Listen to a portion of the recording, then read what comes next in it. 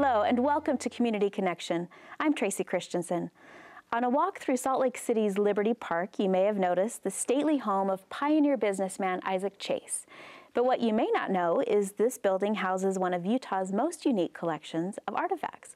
I'm joined by Jennifer Ortiz from the Chase Home Museum of Utah Folk Art, who's here to tell us about the exhibits and events planned for this summer. Welcome, Jennifer. Thank you.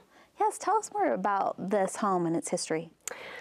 So this was a house that was built in the mid-1800s when Isaac Chase came to Salt Lake City. It was part of his farmland, and so we get to now occupy the home as a museum of Utah folk arts, and so it's pretty spectacular. It's a historic structure, has been through many iterations, but now houses the Utah Folk Arts collection that belongs to the state of Utah.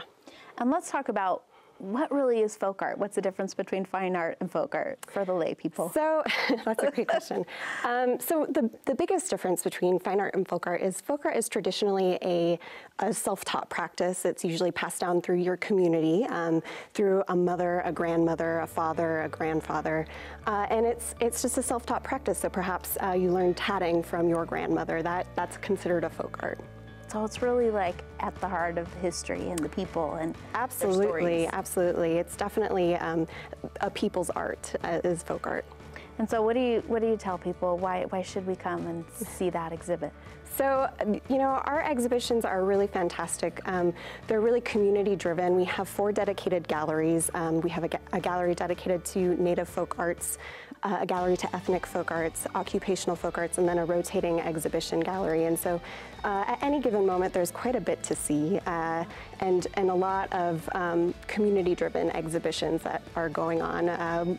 We have an exhibition coming up June 4th that will be a partnership with the Holiday Arts Council. It's called Healing Through Arts. That will feature artwork done by 5 different communities of refugees within the valley. And so that's a wonderful upcoming exhibition that we'll be showcasing. Such a great variety. Yes, absolutely. And you have some events coming up also. Yes. So we have a concert series, a regular concert series. It's called Mondays in the Park.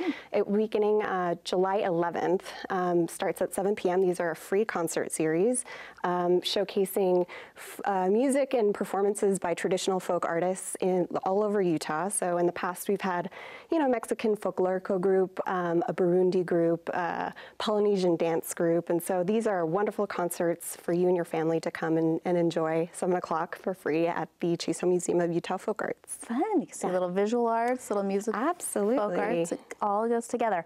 And any other events during the summer months that you want to talk about? So I mentioned this this loaned exhibition from a partnership with the Holiday Arts Council. That will be opening up June 4th in conjunction with World Refugee Day, which is held every year in Liberty Park.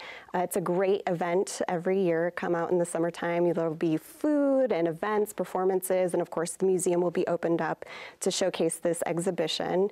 We also do artist demonstrations and performances on Pioneer Day. This year, the events will be held on July 25th in Liberty Park. In addition to Mondays in the Park, our concert series, ongoing concert series. All summer. All summer. And they can come and see the museum all summer, right? Absolutely, absolutely. And tell us your website. It is heritage.utah.gov, and please look up Chase Home Museum to find us. Yeah. Okay, perfect. Thank you for sharing all of the exciting stuff and for being here. Thank you so much. A visit to the Chase Home Museum of Utah Folk Art is a wonderful opportunity to learn about the state's unique and diverse cultures. If you'd like more information on this and other learning opportunities and services, please log on to our website at kbyu11.org.